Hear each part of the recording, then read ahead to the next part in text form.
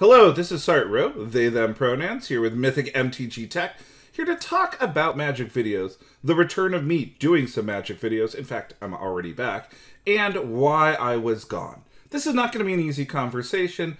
Buckle in, hopefully make it to the end. Why I have been gone. Well, I started a nonprofit law firm based on inclusivity, helping individuals who need help, helping individuals who are diverse. I spent a year and a half with that firm, helped a lot of people.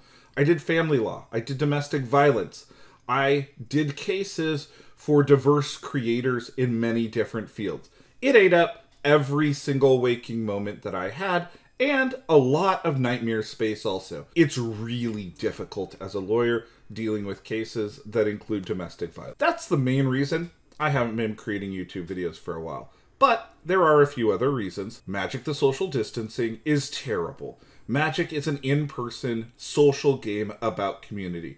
And I look forward to getting back over the table and playing against people in person.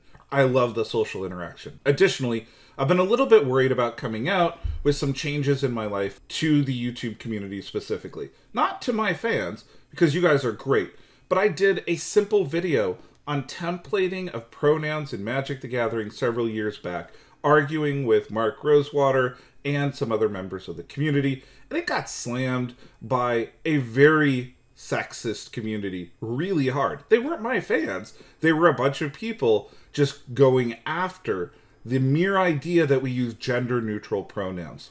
Now, as someone who has changed their pronouns to they, them, and has a dead name, please do not use my former name. I go by Sart. It is really difficult to make that change. It's not just pronouns, though.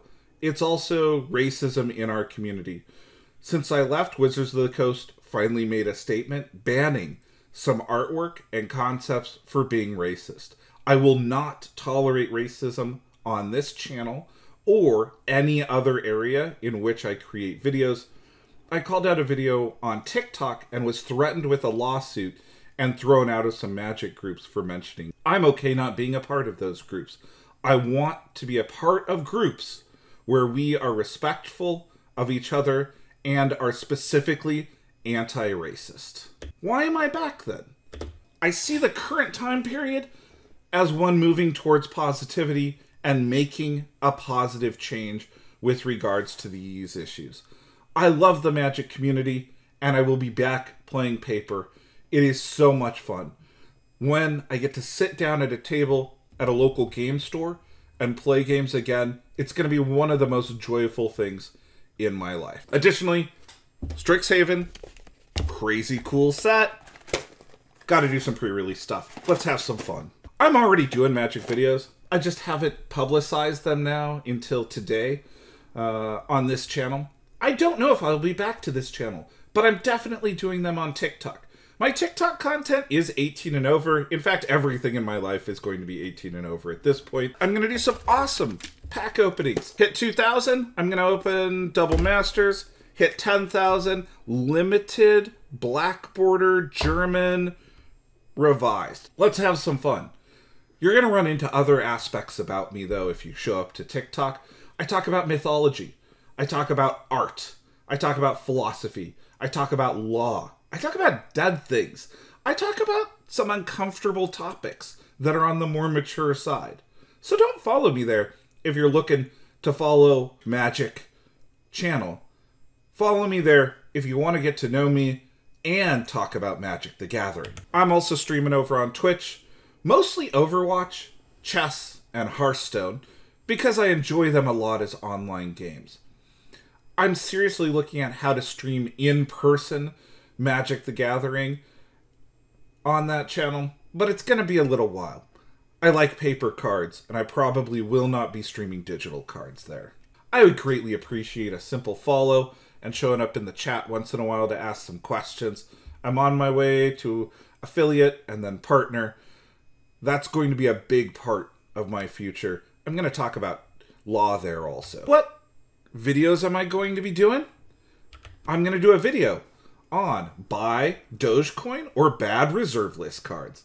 I'm also going to do a video on Partner Commander Challenge, making a competitive partner Commander for under 150 bucks because I'm going to an awesome event out in New York here after things open back up very soon, where I'm going to get to sit down and play Commander with friends. Thank you all for dropping by. I've missed you. Please check me out on the other channels. And until next time, choose the cards. Why? Bonus, lost episode. I actually did these slides and never published them several years ago. Crazy EDH prices. Hot cards to buy on the reserve. Look at these prices. I can't believe I did these. This video never published it. Oh, I was going to talk about how cards need to be played. And cards that get played will become the most expensive cards in the environment. God, yeah. I'm not going to be doing any more Magic finance videos because it's like trading stocks. I would rather play the game than collect the game, and cards need to be shuffled.